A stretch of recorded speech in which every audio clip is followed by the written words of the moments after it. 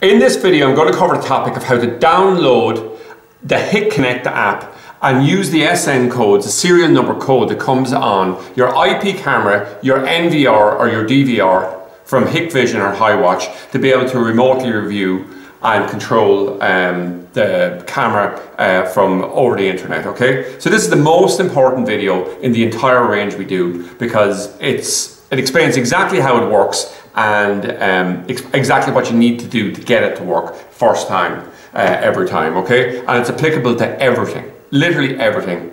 IP cameras, kits, NVRs, DVRs, okay? So physically, what have we done here? Well, in preparation for this video, I've done a couple of things. The first thing is, on my phone, I've set up the phone in the settings to work with the local router that I physically have here. And then physically, I've run a cable from the router over to the camera. Now, I would run it, if it was an NVR, DVR, I'd run it directly into that device, okay? And what I'm going to be using here, and I'm just going to hold it up in front of it, is the fact that every device here comes with a unique SN code. It's a serial number code here. And if you scan this in, the QR code for it, it'll know exactly which camera it is because there's no other camera in the world with the same QR code we've just seen there now. So the very first step in the process now then, once we've done the physical connections, is to come along and we should go into the App Store because I have an iOS phone here, and what we'll do is we'll come along and we'll download the appropriate app, which is the Hik-Connect app. So we'll install it on our phone and then we'll open it up.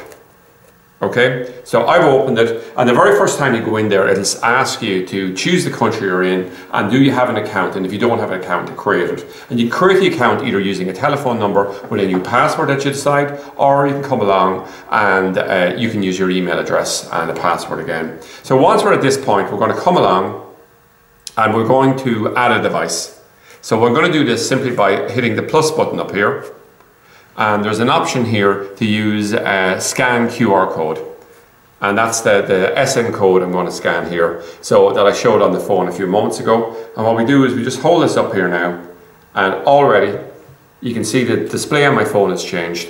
And it's giving the serial number code. And that serial number code is exactly the code that's written on the side of this PTZ here. Okay? So, you know, this video will be used in a range of products, so it's still entirely applicable though. The type of camera or NVR, etc. doesn't matter, as long as it's from Hikvision or Hiwatch. So I hit connect here, and it's asking me power on to make sure, and I'll say, okay, make sure the camera's thing and on the network thing. And it's asking for the thing here, and I'm going to say it's a wired connection here. So it's asking, what's the password so the router and the camera can talk to each other? And I say, it's okay, we have a physical wire running between the two of them. So I can just go wired connection here. And I'll just go connect here. And it's connecting on the thing, and it's coming along. So now it's saying to us, okay, the device is not activated, set a password for the device. So it's specifically saying, what's the password for this device? And what I'm going to do here is I just have to generate my own password. So I'm going to start it off with D, and then I'm going to come along here, and it has to be at least 8 characters long. So I'm just going to go 1, 2, 3, 4, 5, 6, 7. Okay, and I'm going to activate it. So now we have a password, and that's a security measure on it for the device itself. And now we have to set up one to allow it over the network as well, another thing. So I'll go into next here, and this has to be thing. So I'm going to type this in here. I'm going to give it a, for my own thing here, I'm going to come, and I'm just going to type in P, because it's effectively a peer-to-peer, where we're going to the cloud and then accessing it, not directly to the camera or the NVR, but rather directly to the cloud, which will have access via the SN code back to the device itself. So I'll type in 6, 7 here. So it's P this time I'm using. You can, any password you like, it just makes a little bit meaningful for me, okay? So it's now trying to connect along. So what it's trying to say is, can I find the camera in this procedure here? So once it does, it'll let me know. And it's saying, okay, and it's backfilled in here the details of the camera, the alias. The domain name is the serial number that was on it, so instead of an IP address, it's effectively given a domain name.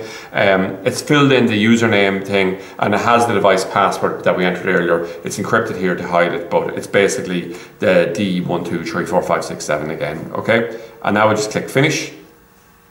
And now we see the actual device listed here.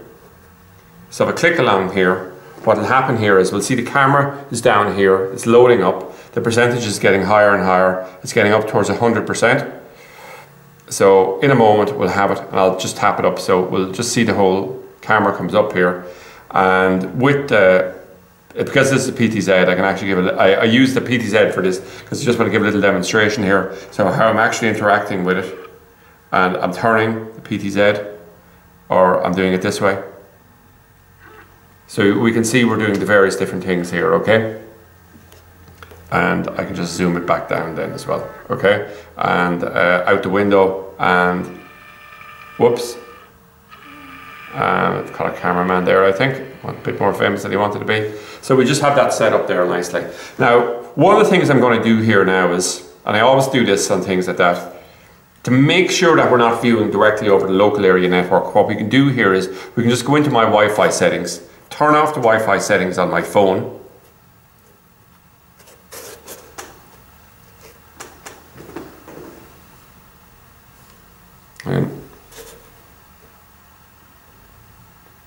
Right, sorry, that was less than drilling and how I handled that.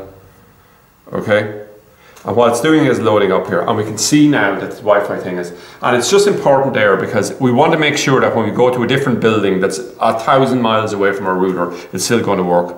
And I'll just come here, and we can see we can still spin it here. Okay, so that's literally it.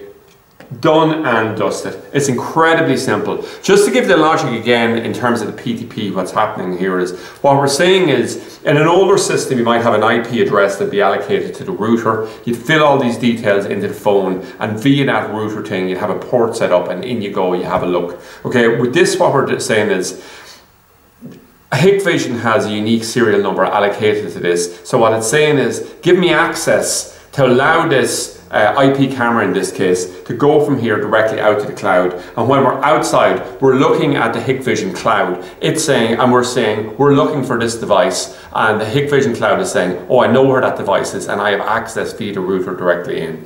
And so it just makes the setup so fantastically simple. So that's it anyway, an overview of how to download the Hikvision Connect app and can use the SN codes so we can come along and do it, and it's just extremely quick and wonderful process.